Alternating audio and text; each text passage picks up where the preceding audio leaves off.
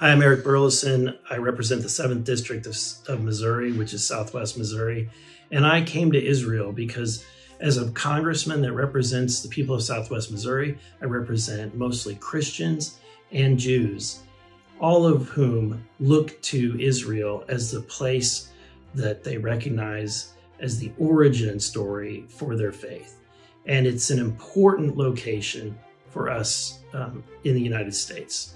In addition, it's extremely important because it is an outpost of the Western world philosophies and values that we hold near and dear. Values like free speech, freedom of religion, freedom of the press.